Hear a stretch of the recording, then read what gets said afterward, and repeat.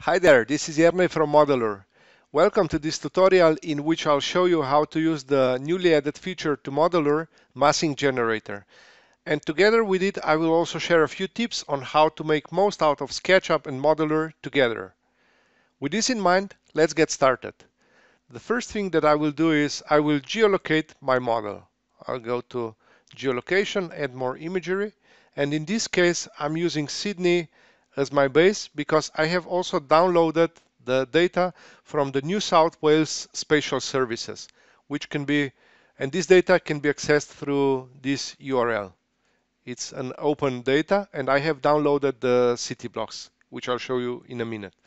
Now, once I have set my location, I will go to select region, select provider, digital globe, import, and now I have geolocated my model together with the satellite image of it.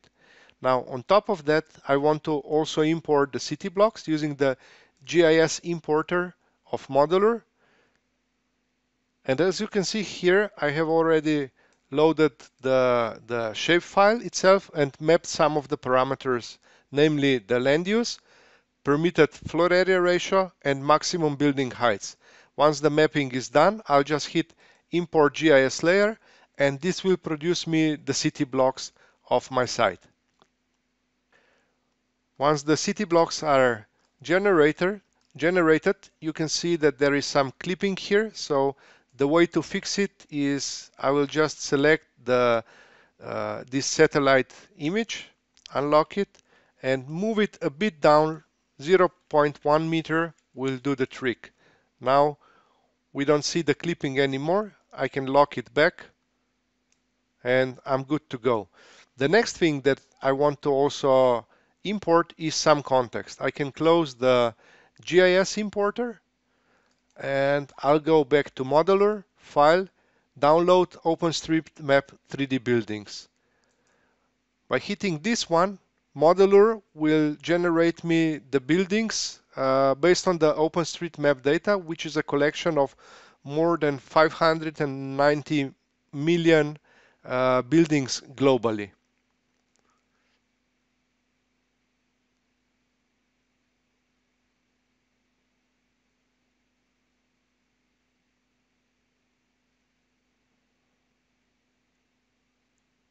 Now that OpenStreetMap has been imported, I will focus on this area. First thing that I'll do is I will just double click it to enter the group of these OpenStreetMap buildings, select them and clear them up to make some space for the city blocks and the generator to test it out. Once those are erased, or I could just put them to different layer if needed, I will go and select those city blocks here and go to the city block tab of the user interface, hit generate button, and Modelur will produce me results based on, or the new development based on the parameters of the city blocks. Now, it is a good starting point, but what I want to do now is basically test if there is some room to densify, let's say, these two city blocks here, because obviously they are quite low, and according to the surrounding context here, maybe they could be a bit taller and provide some more density. So what I'll do now is I will just select these two city blocks, right click on them, and then go to Modelur, select city blocks buildings and erase them. And obviously the reason these buildings here were really low, just 1 story high, is that because the permitted building height is 3 meters. So I want to check what happens if I go to, let's say, 12 meters, how it will influence this part of the development. Click on generate, and obviously I quickly get some more dense part of the city, but maybe there is not enough public space here generated, because still, if I go and check just this city block here, I can see that right now the FAR is 1.2, so allowed FAR is 1.5, so according to the FAR, it could be denser, but according to the height, this is the limitation, so it's completely occupied. Now, I think that maybe this height is appropriate for this city block and this one also, but maybe the FAR is the one that needs to be a bit lower to create some public space. So this one at the moment is 1.36. So let's try with FAR 1. Right now I have exceeded the rules, so I'll just go here to the select city block buildings because the FAR was now exceeded. I'll just go back to generate, and now I should have some public space here also, or some open space, which maybe works a bit better. Now moving back, and I see that maybe changing the FAR to lower value and changing the height limitation to something higher works actually better in the context of this part of the city. And I can do something similar here, where we enable quite tall buildings, but we have again just the height limitation of 3 meters. Maybe we can go to 35 meters and regenerate this city block. I'll just go to Modelur, select, clean them, generate, and now this is something that we are getting. Maybe yeah, something that could work, but I want to see some more results. Now, basically what generator does, it's not focused on providing you with some kind of high quality or optimal results, but it's basically a tool to just quickly visualize the rules of the city block. Now, if you are not satisfied with these shapes, for example, these buildings are quite long, you have the option to go to Tools, Massing Generator, and this will bring up the user interface for the massing generator options where you can set specific parameters. So in this case, maybe there are these buildings that are maybe too long, so I want to go and limit them to maximum 60 meters of length. And in here, I also have the button to clear the buildings of the selected city block so that I don't need to select them each time. And I'll just hit generate again. And let's say this is something that works quite well here. And I have some space here, which is okay. And we are now at 1.25 FAR, as you can see here. So we are hitting the limit. And yeah, let's say this is quite fine. Now with this one, I want to add some more land uses, some more of some different uses of the buildings also. And in this case, I have the option here to mix different uses. So again, I will select this city block, clear buildings, and I will add also, let's say the residential maybe.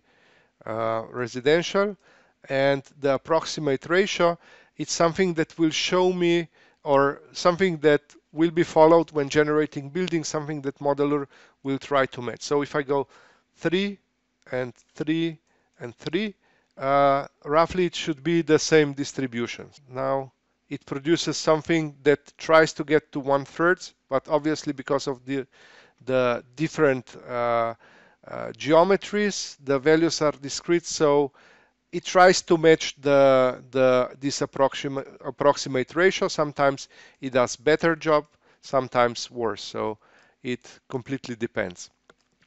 Now there is another thing that I want to show you here, which is the massing strategy. There are two massing strategies built into the generator. One is the maximum heights and minimum site coverage, meaning that Modelur will try to produce higher buildings. Still, they are randomized in heights to give you more of this height difference in the buildings, but still it tries to produce you also a lot of open space. But if I go here to switch this to minimum heights and maximum site coverage, you will see that it will occupy more of this open space. So I'll just go here to clear buildings, and of course the buildings then will also be a bit lower, right? So this is then the result of this strategy. So it takes more space, but the buildings are lower.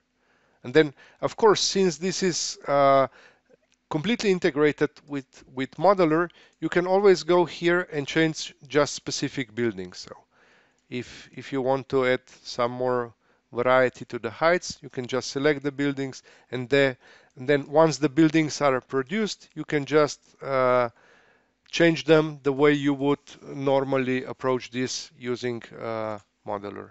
Now I'm also already exceeding the height, so or one of the parameters of the city block. So I always have this ability to then further modify any of the building that was produced, because basically the generator is a tool to quickly give you some buildings so you can quickly start working. Now, the last thing that I want to show you in this video is how to handle the cases like this one, where you have single unit apartment buildings. So I'll just go and erase this one here. Escape, select the city blocks, and click on the generate. Now, as you can see, what happens here is we still have the minimum height, so the buildings are low and they are very long. So this is not something that looks really well for this kind of environment. So what I will do is I will go back to maximum heights, clear buildings, generate. Now it is a bit better, at least in terms of the heights, but still not good enough. So I'll go and clear. And the reason is that when I hit generate here, the city block setback is set to 4. So 4 meters is the setback the building needs to be from the border of the city block. So I will change this to, let's say, 2. Clear buildings and hit the generate again. Now this looks a lot better in terms of the buildings that are already existing here, but there is one problem. Since the generator is completely random, it will produce us results each time differently. And in this case, what I want to do is I want to align these buildings to this street the same way as we have it here already in the existing context. So what I'll do is I will select those buildings, and then I will use the align object extension, which is available through the extension warehouse. It is a free extension, quite old one. I'll just go align. It's the first result, Curic Align, and although it says that it's compatible to SketchUp 2019, it works well also with 2021. So don't be afraid to use it. And now what I will do is I will just go here, select those buildings, and click on this Align Object icon, which basically will produce me this bounding box to which I can align, but I actually want to align to, let's say, this building. For this, I will just go hover over this face and click on the Shift button, which will select this face, and the buildings will align to it. And then I just need to click on the left mouse button. The buildings are now aligned, and actually they fit the street row quite well. So I'm satisfied with the result already, and I'm done. Yeah. So this is how you can use the massing generator to quickly generate you some results based on the city block limitations, based on the definition of or changing the parameters of the generator, to quickly produce something that visualizes the rules of the city blocks and gives you insight of how this translates to the actual 3D environment. And then you can use the Modelur as a, let's say, last mile tool where you can further design the development and actually focus on creating some plazas or actual open and public space for the public and create high quality living environment. I hope you find this new feature of Modelur useful, and if you want to share some feedback with us, please do. Thank you for watching and stay tuned for more. Bye bye.